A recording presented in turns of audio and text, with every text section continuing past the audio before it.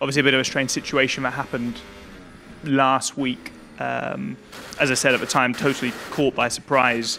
I was actually looking at the steering wheel, making a switch change in the straight, which we all do across the lap. And when I looked up, I was in Fernando's gearbox, and it was sort of too late. And then next thing, I know that I'm in the wall. So if it were not to have been penalised, it would have really opened a can of worms for the rest of the season, and in junior categories, of saying, are you allowed to brake in a straight?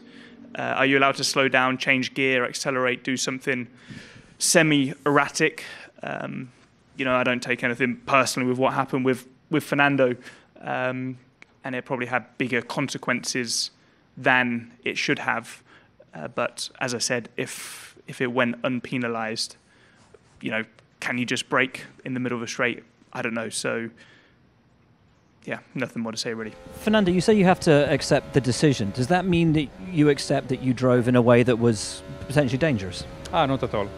I mean, I'm totally against, what was the outcome of the decisions, but they have the power to do and to decide, and we have to accept it. But I'm surprised and totally disagree for sure. So that means you have to accept that they're taking tools away from you in that respect, your ability to defend, to choose your braking point, to choose your line? Well, I think it was one-off. It will never be repeated the same, and I think we will never see a decision like in Australia ever again. So I accept it, I take it. I had few of those, too many of those in my career, and hopefully, or at least no one else is having this kind of outcomes. So I take it. The other drivers have said it's going to be discussed this weekend in the drivers' briefing. What do you expect to come out of that? A bit more clarity from the FIA over what is and isn't allowable?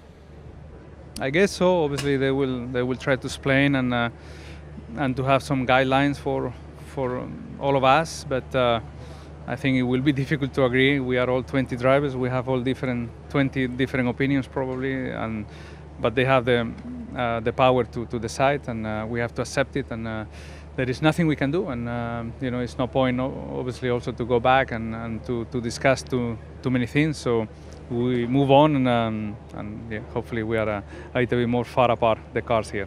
Well, I think first of all, things are going to be discussed for sure in the drivers' briefing. By tomorrow night, it's going to be interesting, to have the understanding from the FIA, the words from obviously Fernando and George on that. But as you said, it's not for me to comment. I wasn't really there at the time. I didn't see any data. I don't have the info, and I didn't see the wording that you also said. So, I'm very limited on the info. But that's why I only saw the onboards and the crash, which was actually very scary when I saw George upside down.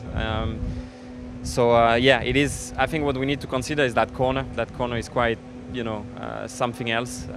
You arrive at 250 kph mid corner, and you don't really see the exit. We've seen some close calls over the years, and probably needs to be rethink for the future. Fernando and George, the incident there and the ruling from the FIA. Any thoughts on that and what you can or can't do? Shouldn't be a penalty, that's all I say. That corner needs to be reviewed, which is already something I said in last driver's briefing, but it's not the first time that after a collision the car comes back into the track, and it's a corner that we're doing 250 kph and it's blind, and I just don't like the last few incidents that we've seen in this corner, also in other categories. It just doesn't give me a very good feeling. It's a great corner, don't get me wrong. I love driving in a qualifying lap. It's just when it comes to racing, there's been just too many examples of a car coming back onto the track and being very narrow there, and I just think it's a corner that needs to be a bit reviewed. We'll discuss it in the driver's briefing.